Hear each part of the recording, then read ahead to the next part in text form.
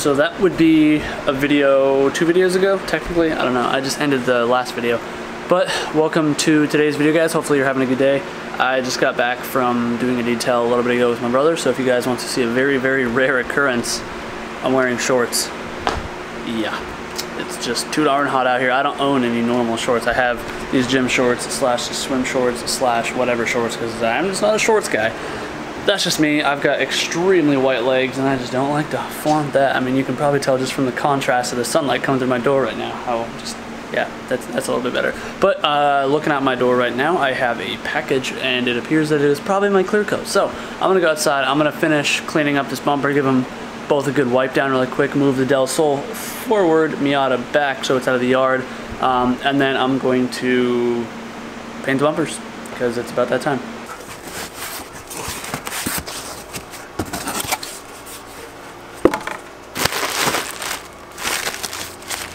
Oh. Yeah. Yeah. Yeah. Oh.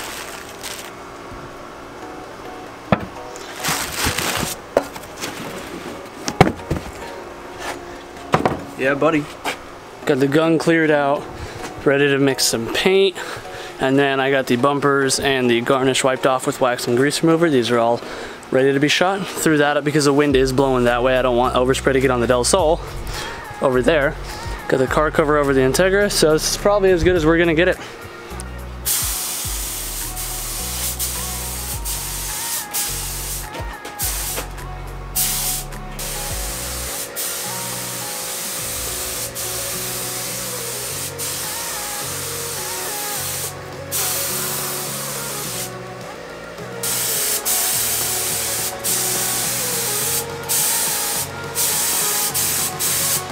If you're wondering why I'm not wearing an actual paint respirator, it broke the other day. The strap, like the elastic strap, just snapped off of it. So I'm just trying to not breathe while I do this.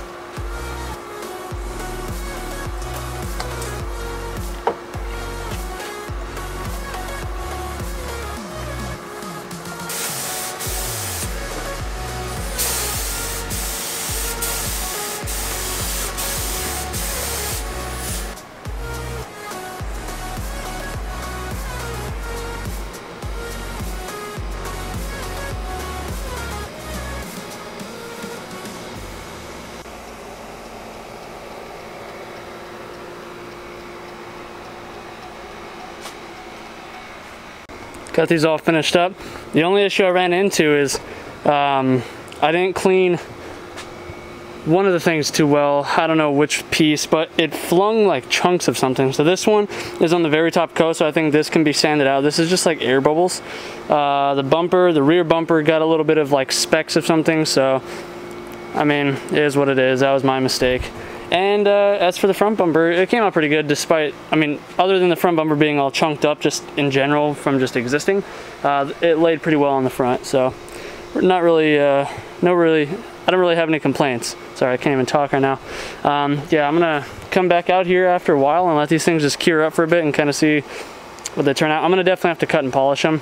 I can see orange peel already forming, but you know, I mean, that's just pretty much inevitable. So it is what it is.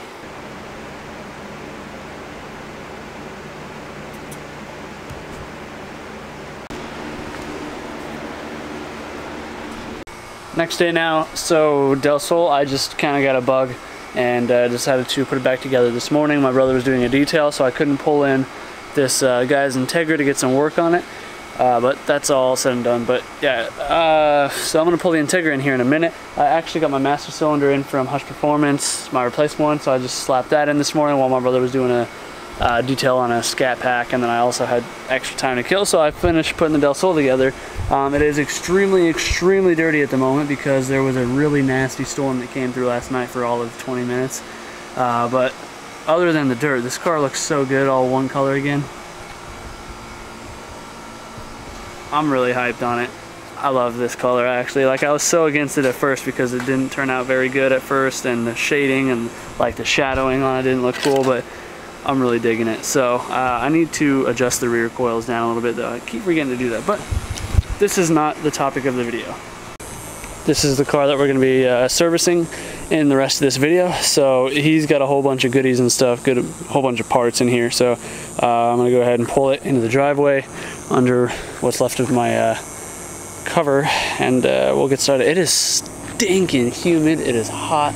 Like I said, we had the monsoon last night. It's a little cloudy overhead, so it's just freaking nasty.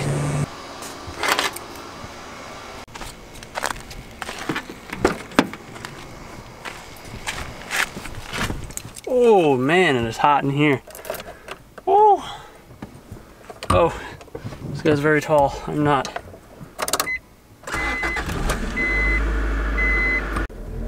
Oh, the steering wheel's on fire. Ow. Ow, tits. Oh boy. All right, well, sure. So right off the bat, let's turn the AC on because he said that it overheats with the AC on. So let's see if the fan's working.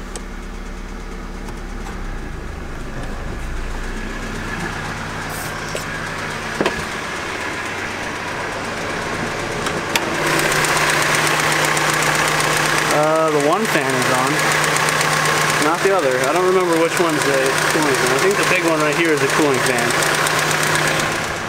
But it does look like the AC fan is on. So I think it might just have some air in the cooling system or something, but we'll burp it before we take care of all this. But other than that, I'm not too sure why it would be overheating with the AC on, unless it's just heat soaking too much, but I don't know. Definitely sounds like it needs a valve lash adjustment though. Some new grounds.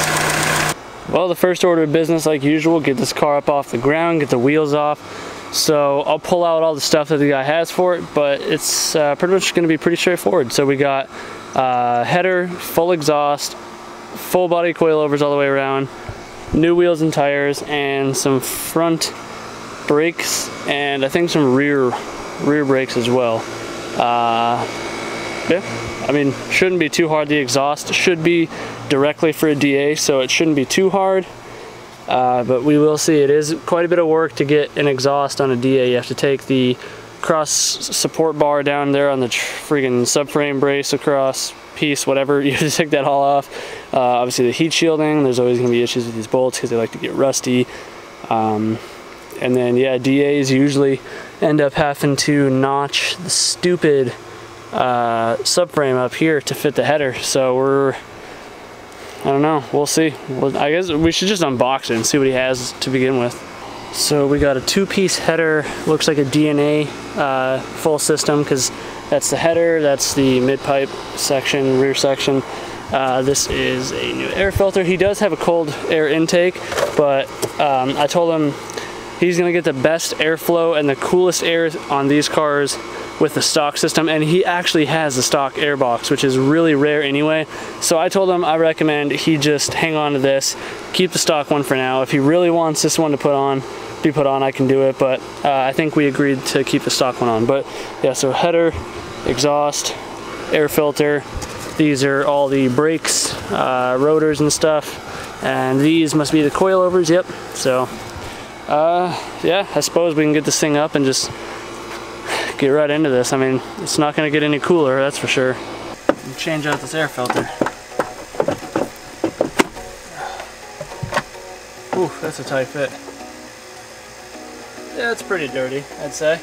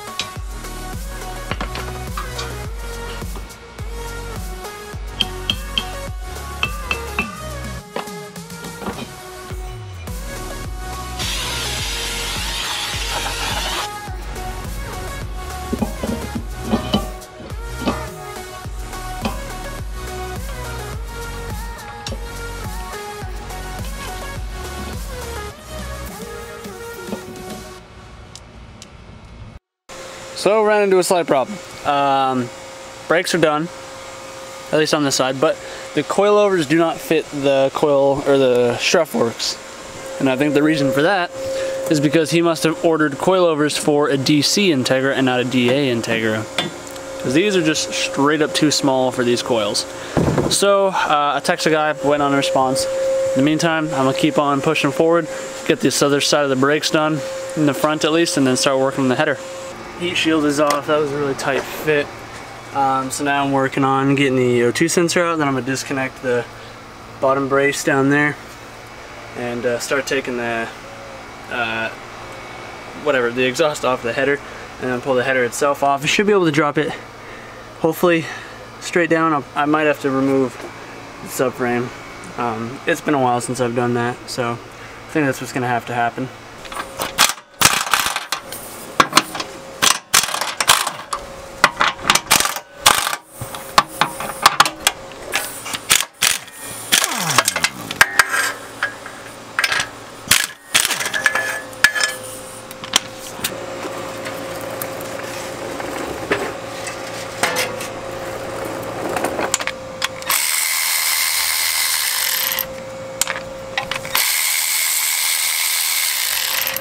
Okay, that was my first time taking the stock headers off.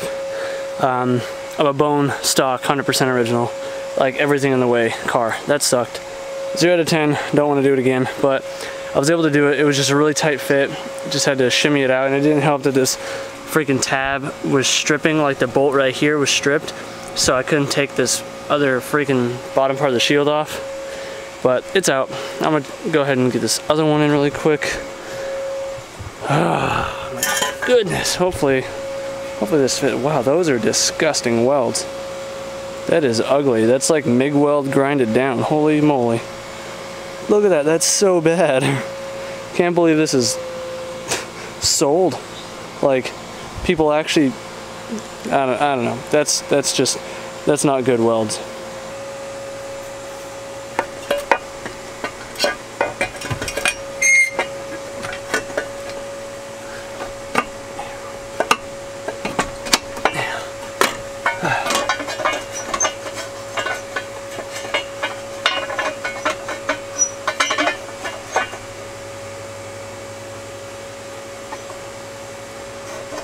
So the header doesn't even begin to fit. I don't know, it's not like the studs are like moved over at all on VTEC heads as compared to non-VTEC heads, because all B-series headers are the same. So the only difference is the height of the runners and stuff, because VTEC heads are taller. But this thing isn't even beginning to line up the bolt holes. Like, it's off by like a solid 1/8 inch on every single hole. So, fuck my life. This just keeps getting better and better. Oh my gosh. And if he gets almost any other header, I like 100% guarantee I'm gonna have to cut the subframe up to fit that header too. So this is why I don't like doing this type of stuff. I love DAs, but you know, it's just like you either go all the way in or you don't go at all. So either you do a full exhaust, switch to like upgrade to a traction bar and do all that, or you hack the car up and be like, I don't know, you just, yeah, it's one or the other. There's not much in between unless you want to start hacking stuff up, which is really ghetto, and I don't like doing that. Well, got to text him about this and wait for a response on that as well. So I actually just looked it up on eBay, and the brand on here is something like El Taco L or something random like that. I've never heard of it. I thought these were DNA Racing because there's a DNA Racing box right over there for, you know, the rest of the exhaust. But this is honestly quite pathetic on how far off all of these bolt holes are. Each one is like 2/10 of an inch off. At least for like these two holes going together right there, it's supposed to be 2.5. And this one is like 2.6, 2.7. Guy finally got back to me last night on what he wants to do about the geez, I didn't realize I lowered that last night, about the header and stuff. Obviously we can't use the header, so that's a no-go. He's gonna have to throw that away. Can't use the coilovers because he doesn't have the right strut forks, like I said. So we're just gonna put the stock front struts back on and put the stock header back on, and then we're just gonna finish the rest of the exhaust and the brakes. So it's still some work. just, I don't know. I mean, I'm honestly kind of disappointed that he bought this type of stuff for such an original car. I was hoping it would have been a little bit better quality stuff, but it's not my car. Maybe I just care about DH too much, as if that's weird or not. I don't know, whatever. But it is what it is, so we're gonna get this stuff done, keep working, get it taken care of. So, I mean, my issue with eBay exhaust is not the piping. The piping is like always pretty darn good stuff. Where else are you gonna get mandrel bent like stainless steel and all that for $100? It's just the muffler that's so trashy. Because the fact that they don't have resonators or anything like that, and those mufflers have no internal baffling, like no fiber packings or nothing, that's why they sound so bad. But whatever, not my car. Let's get to work.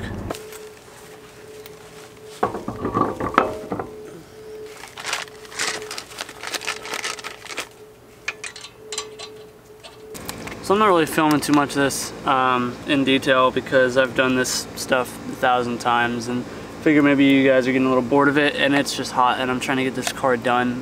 The guy's already had it here a couple of days. He said it's no hurry, but to me it is a priority to get the car out, so I'm gonna go ahead and get these rear brakes put on the back half of the exhaust, because that's hopefully the only thing. I mean, hopefully the exhaust even fits. I have to try and break these bolt loose after the cat, and if that comes undone, then the rest of the exhaust should fit from their back. If not, then I'll probably just have to cut and weld something, but that's not a big deal. So yeah, I'm gonna go ahead and finish up these brakes, the exhaust, and yeah, that's pretty much all I can do with this car.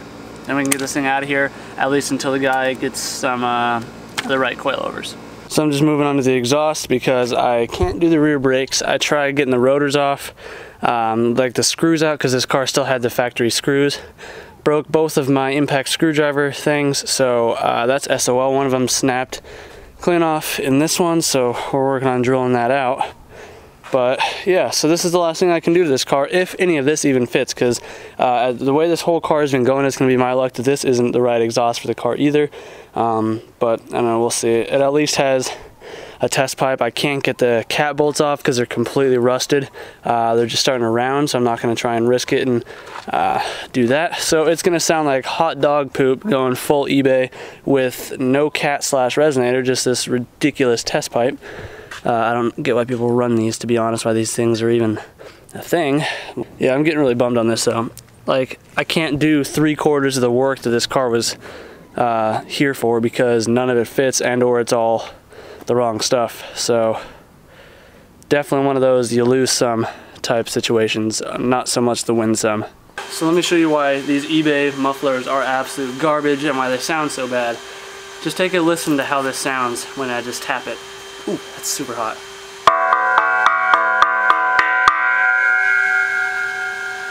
It's hollow. There's a silencer, but there's no sound packing inside of this thing, like, at all. So that's why these sound so raspy and so bad. But whatever. I don't know how well you guys can see this, but this is just another exciting adventure on the course of this car. So I got the exhaust all hung up, and this is the only flange that does not line up, and I've tried rotating it every which way I can up here, up at the cat area, and this is as close as I can get it, so I'm gonna have to now cut this, clock it, and re-weld it. With the exhaust hung up, it didn't even fit good. I had to modify it a little bit just to even get it to hang up to begin with, like I just showed you guys. But now that it's all welded up, the muffler kind of tweaks out to the right a little bit here at the tip, and then back by the S underneath the back seats, it hangs down low because there's no way to hang it up because there's no hangers up there. And then only 2 of the 3 rear hangers hang up, so I think the moral of this whole video now is don't buy the cheapest stuff on eBay. Out here a few hours later, it is nicer out now, so I can actually stand out here to bleed this cooling system. Right away I noticed though that taking off the radiator cap, there's a bunch of, like, I don't know, chunky stuff. It looks like maybe somebody's used radiator stop leak or something before, which is interesting because this looks like a brand new radiator. Like, it is glossy black. There's no fins that look damaged on it. But whatever, we're gonna try and bleed this, see if there's any air in the cooling system, and I guess just idle it for a while and see if it gets hot. We'll let the AC run while we're doing it too, because he said that it doesn't do it, supposedly it doesn't do it when it's just driving, but only when the AC is on and he's driving. So it could just be that this car makes a lot of heat. There's a lot of stuff going on under here, and when he brought it over the other day it was about 115. So, you know, some older cars just can't take the heat, but a cooling system should still work. So let's try bleeding this really quick. And oof, I forgot the exhaust. Let's hear how bad this sounds.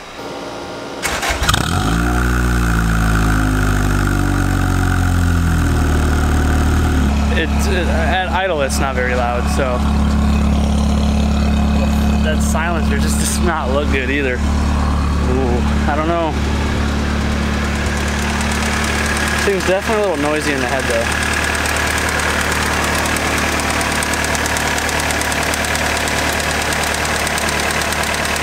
It's coming from like right here.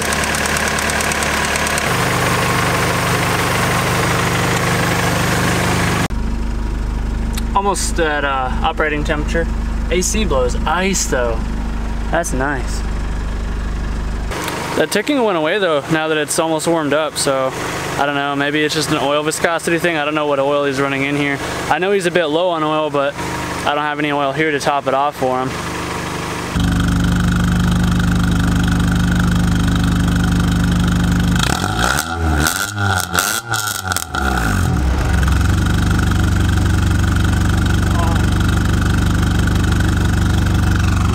Okay, no, I'm not revving it anymore. That's all you guys get. That's all I don't want to piss off the neighborhood. That was loud. Oh boy. I mean, no leaks. That's a good sign. Look at that sunset though. Looking pretty. And I'm sure you can see all my crap on my lens. I got little sparkles everywhere. I don't know why. It's like very dirty. Oh well. Good thing it's a lens cover and I can just replace that. Up. Got one big bubble. Give it a few minutes, see what happens. So I just realized this thing has the factory radio and it actually works. So we'll turn it off. And I think, oh yeah, the antenna still works too. Let me turn this back on.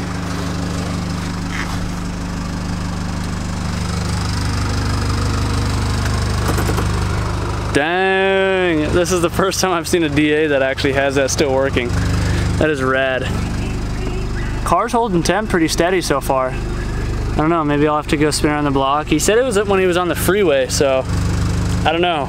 I'm gonna swing this thing around the block really quick, see if I can't get it to act up. I bled it for about 20 minutes. The only thing I noticed is that the radiator fan itself did not seem to kick on, although the condenser fan was blowing the whole time since I had the AC on. Let me set you guys up here. So that is my only concern, is maybe the radiator fan isn't working. I don't know.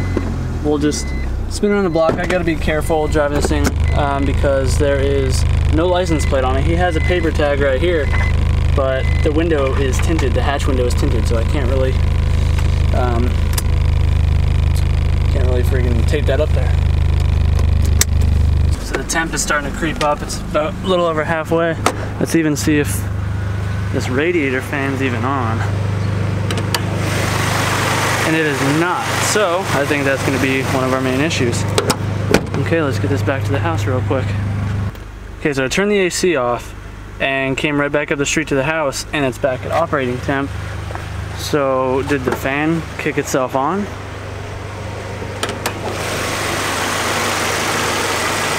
Condenser fan is on. So why, even though why is the condenser fan on when the AC is off? Huh.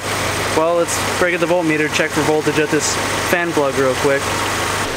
Alright, so I'm getting 14 volts at the connector right now, so that means it should be sending a signal, which means that the fan itself may have just burned out. So I'm going to go grab some wire really quick and try and jump it to the battery and see if it actually kicks on. Okay, so I used a little alligator clip and some wire to jump it to the connector in there. About shocked the piss out of myself, and the fan does not kick on. So 14 volts to the connector on the female side, or on the male side, so from the harness. So it's getting the voltage, the fan's just not turning on no matter what. So fan is dead, so diagnosed, problem solved. Well guys, I'm going to cut this video off here. Yeah, not a success story with this car, unfortunately. We got some work done. I'm not stoked on the stuff that was done to it, honestly, and I'm not stoked that I wasn't able to do the full job, because I feel really bad about that. I hate not being able to finish what I started. So like I said, it's one of those where you win some, you lose some, and this is one of the ones that I'd say I more or less lost. But hopefully you guys found it enjoyable. If you did, please leave a like on the video and let me know in the comments down below.